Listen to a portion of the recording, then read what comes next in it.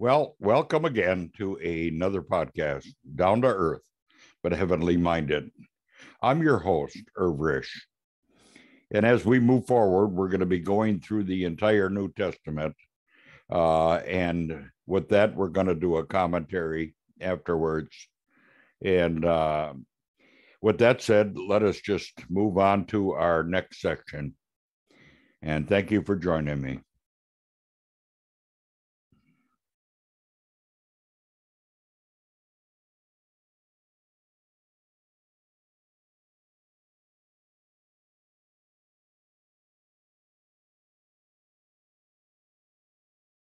Chapter 5.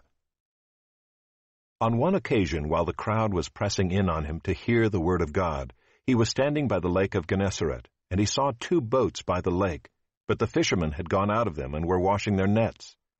Getting into one of the boats, which was Simon's, he asked him to put out a little from the land. And he sat down and taught the people from the boat.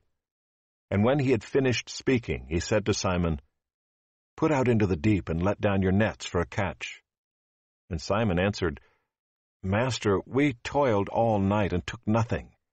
But at your word I will let down the nets." And when they had done this, they enclosed a large number of fish, and their nets were breaking. They signaled to their partners in the other boat to come and help them, and they came and filled both the boats, so that they began to sink. But when Simon Peter saw it, he fell down at Jesus' knees, saying, "Depart from me, for I am a sinful man, O Lord." For he and all who were with him were astonished at the catch of fish that they had taken, and so also were James and John, sons of Zebedee, who were partners with Simon. And Jesus said to Simon, "Do not be afraid. From now on you will be catching men." And when they had brought their boats to land, they left everything and followed him. While he was in one of the cities, there came a man full of leprosy. And when he saw Jesus, he fell on his face and begged him, "Lord, if you will, you can make me clean." And Jesus stretched out his hand and touched him, saying, "I will. Be clean." And immediately the leprosy left him. And he charged him to tell no one, but go and show yourself to the priest, and make an offering for your cleansing, as Moses commanded, for a proof to them. But now even more the report about him went abroad, and great crowds gathered to hear him and to be healed of their infirmities. But he would withdraw to desolate places and pray. On one of those days, as he was teaching, Pharisees and teachers of the law were sitting there, who had come from every village of Galilee and Judea and from Jerusalem. And the power of the Lord was with him to heal. And behold, some men were bringing on a bed a man who was paralyzed, and they were seeking to bring him in and lay him before Jesus. But finding no way to bring him in because of the crowd, they went up on the roof and let him down with his bed through the tiles into the midst before Jesus. And when he saw their faith, he said, "Man, your sins are forgiven you." And the scribes and the Pharisees began to question, saying, "Who is this who speaks blasphemies? Who can forgive sins but God alone?" When Jesus perceived their thoughts, he answered them, "Why do you question in your hearts? Which is easier, to say, 'Your sins are forgiven you,' or to say, 'Rise and walk'? But that you may know that the Son of Man has authority on earth to forgive sins," he said to the man who was paralyzed, "I say to you, rise, pick up your bed and go home." And immediately he rose up before them and picked up what he had been lying on and went home, glorifying God. And amazement seized them all, and they glorified God and were filled with awe, saying, "We have seen extraordinary things today." After this he went out and saw a tax collector named Levi sitting at the tax booth, and he said to him, "Follow me." And leaving everything, he rose and followed him. And Levi made a great feast in his house, and there was a large company of tax collectors and others reclining at table with them. And the Pharisees and their scribes grumbled at his disciples, saying, "Why do you eat and drink with tax collectors and sinners?" And Jesus answered them, "Those who are well have no need of a physician, but those who are sick. I have not come to call the righteous, but sinners to repentance." And they said to him, The disciples of John fast often and offer prayers, and so do the disciples of the Pharisees. But yours eat and drink." And Jesus said to them, "Can you make wedding guests fast while the bridegroom is with them? The days will come when the bridegroom is taken away from them, and then they will fast in those days." He also told them a parable. "No one tears a piece from a new garment and puts it on an old garment. If he does, he will tear the new, and the piece from the new will not match the old. And no one puts new wine into old wineskins. If he does, the new wine will burst the skins, and it will be spilled, and the skins will be destroyed. But new wine must be put into fresh wineskins. And no one, after drinking old wine, desires new, for he says, 'The old is good.'"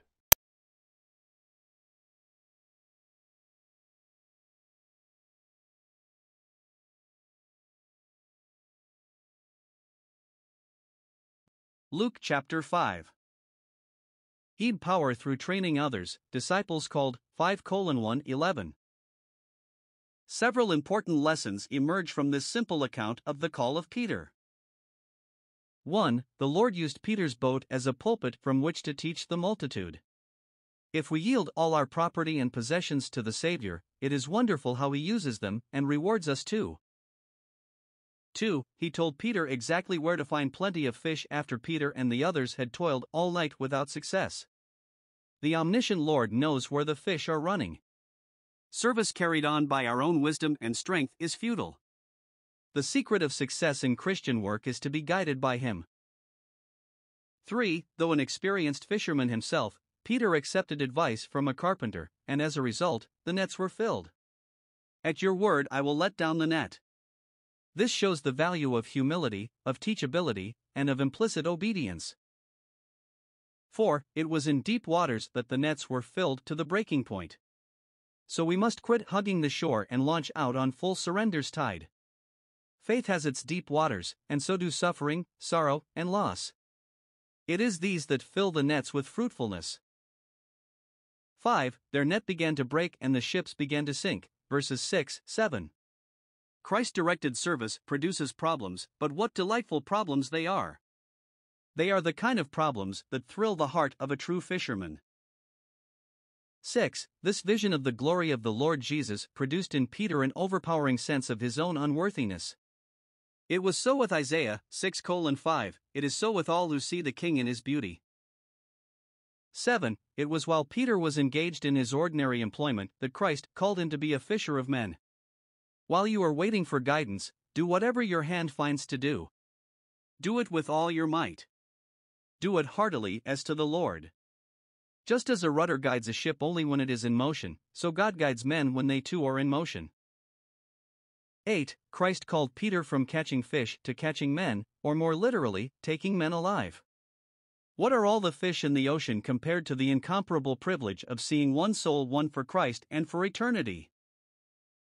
9. Peter, James, and John pulled their boats up on the beach and forsook all and followed Jesus on one of the best business days of their lives. And how much hung on their decision? We would probably never have heard of them if they had chosen to stay by their ships. F. Power over leprosy, 5:12-16. 5:12. Dr. Luke makes special mention of the fact that this man was full of leprosy. It was an advanced case and quite hopeless, humanly speaking. The faith of the leper was remarkable. He said, "You can make me clean." He could not have said that to any other man in the world. Yet he had absolute confidence in the power of the Lord. When he said, "If you are willing," he was not expressing doubt as to Christ's willingness. Rather, he was coming as a suppliant, with no inherent right to be healed, but casting himself on the mercy and grace of the Lord. 5:13. To touch a leper was dangerous medically, defiling religiously, and degrading socially. But the Savior contracted no defilement. Instead, there surged into the body of the leper a cascade of healing and health. It was not a gradual cure, immediately the leprosy left him. Think what it must have meant to that hopeless, helpless leper to be made completely whole in a moment of time. 5:14. Jesus charged him to tell no one about the cure. The Savior did not want to attract a crowd of curiosity seekers, or to stir up a popular movement to make him king. Instead, the Lord commanded the leper to go to the priest and present the offering prescribed by Moses, Leviticus 14 verse 4. Every detail of the offering spoke of Christ. It was the function of the priest to examine the leper and to determine if he had actually been healed. The priest could not heal, all he could do was pronounce a man healed. This priest had never seen a cleansed leper before. The sight was unique, it should have made him realize that the Messiah had at last appeared. It should have been a testimony to all the priests. But their hearts were blinded by unbelief. 5:15-16 In spite of the Lord's instructions not to publicize the miracle, the news traveled quickly, and great multitudes came to him for healing. Jesus often withdrew into the wilderness for a time of prayer. Our Savior was a man of prayer. It is fitting that this gospel, which presents him as Son of Man, should have more to say about his prayer life than any other. Power over paralysis, 5:17-26. 5:17 As the news of Jesus' ministry spread, the Pharisees and teachers of the law became increasingly hostile. Here we see them assembling in Galilee with the obvious purpose of finding some accusation against him. The power of the Lord was present to heal the sick. Actually, Jesus always had the power to heal, but the circumstances were not always favorable. In Nazareth, for instance, he could not do many mighty works because of the unbelief of the people, Matthew 13 verse 58. 5:18-19 Four men brought a paralytic on a bed to the house where Jesus was teaching. They could not get to him because of the crowd, so they climbed the outside stairs to the roof. Then they lowered the man through an opening that they made by removing some tiles in the roof. 5:20-21 Jesus took notice of the faith that would go to such lengths to bring a needy case to his attention. When he saw their faith, that is, the faith of the four plus the invalid, he said to the paralyzed man, "Man, your sins are forgiven you." This unprecedented statement aroused the scribes and the Pharisees. They knew that no one but God could forgive sins. Unwilling to admit that Jesus was God, they raised the cry of blasphemy. 5:22-23 The Lord then proceeded to prove to them that he had actually forgiven the man's sins. First he asked them if it was easier to say, "Your sins are forgiven you," or to say, "Rise up and walk." In one sense it is just as easy to say one as the other, but it is another thing to do either, since both are humanly impossible. The point here seems to be that it is easier to say your sins are forgiven you, because there is no way of telling if it has happened. If you say, "Rise up and walk," then it is easy to see if the patient has been healed. The Pharisees could not see that the man's sins had been forgiven, so they would not believe. Therefore, Jesus performed a miracle which they could see to prove to them that he had truly forgiven the man's sins. He gave the paralytic the power to walk. 5:24 But that you may know that the Son of Man has power on earth to forgive sins, the title, "The Son of Man," emphasizes the Lord's perfect humanity. In one sense, we are all sons of man, but this title, "the Son of Man," sets Jesus off from every other man who ever lived. It describes him as a man according to God, one who is morally perfect, one who would suffer, bleed, and die, and one to whom universal headship has been given. 5:25 In obedience to his word, the paralyzed man got up, carried his small sleeping pad, and went home, glorifying God. 5:26 The crowd was literally amazed, and they too glorified God, acknowledging that they had seen incredible things that day, namely the pronouncing of forgiveness and the miracle that proved it. The Son of Man explains his ministry, 5:27-6:49. At the call of Levi, 5:27-28. Levi was a Jewish tax collector for the Roman government. Such men were hated by their fellow Jews, not only because of this collaboration with Rome, but because of their dishonest practices. One day while Levi was at work, Jesus passed by and invited him to become his follower. With amazing promptness, Levi left all, rose up, and followed him. Think of the tremendous consequences that flowed from that simple decision. Levi, or Matthew, became the writer of the first gospel. It pays to hear his call and follow him. Why the Son of Man calls sinners, 5:29-32. 5:29-30 It has been suggested that Levi had three purposes in arranging this great feast. He wanted to honor the Lord, to witness publicly to his new allegiance, and he wanted to introduce his friends to Jesus. Most Jews would not have eaten with a group of tax collectors. Jesus ate with tax collectors and sinners. He did not, of course, fraternize with them in their sins, or do anything that would compromise his testimony, but he used these occasions to teach, to rebuke, and to bless. Their scribes and the Pharisees criticized Jesus for associating with these despised people, the dregs of society. 531 Jesus answered that his action was in perfect accord with his purpose in coming into the world. Healthy people do not need a doctor, only those who are sick do. 532 The Pharisees considered themselves to be righteous. They had no deep sense of sin or of need. Therefore, they could not benefit from the ministry of the great physician. But these tax collectors and sinners realized that they were sinners and that they needed to be saved from their sins. It was for people like them that the Savior came. Actually, the Pharisees were not righteous. They needed to be saved as much as the tax collectors. But they were unwilling to confess their sins and acknowledge their guilt. And so they criticized the doctor for going to people who were seriously ill. See, the non-fasting of Jesus' disciples explained, 5:33-35. 533 The next tactic of the Pharisees was to interrogate Jesus on the custom of fasting. After all, the disciples of John the Baptist had followed the ascetic life of their master. And the followers of the Pharisees observed various ceremonial fasts. But Jesus' disciples did not. Why not?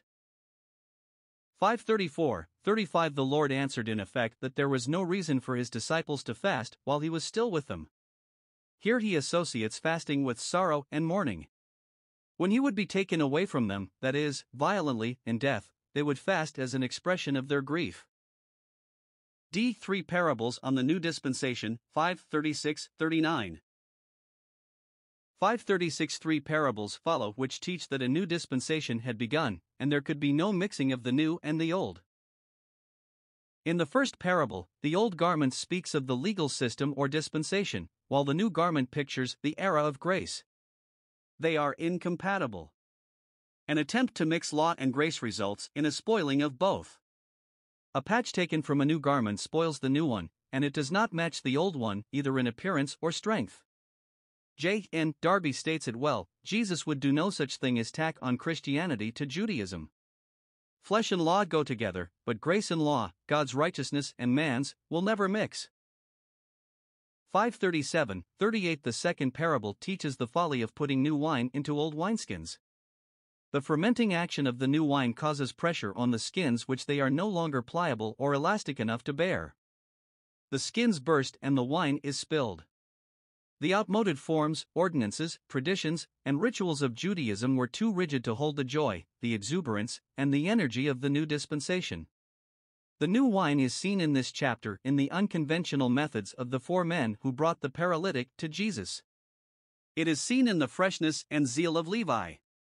The old wineskins picture the stodginess and cold formalism of the Pharisees. 539 The third parable states that no one, having drunk old wine, prefers new.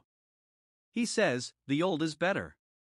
This pictures the natural reluctance of men to abandon the old for the new, Judaism for Christianity, law for grace, shadows for substance. As Darby says, a man accustomed to forms, human arrangements, father's religion, etc., never likes the new principle and power of the kingdom. Well, this ends another one of our podcasts. And till next time, just remember, God is out here. And you can find out all about him in your Bibles. All you have to do is pick it up and read it.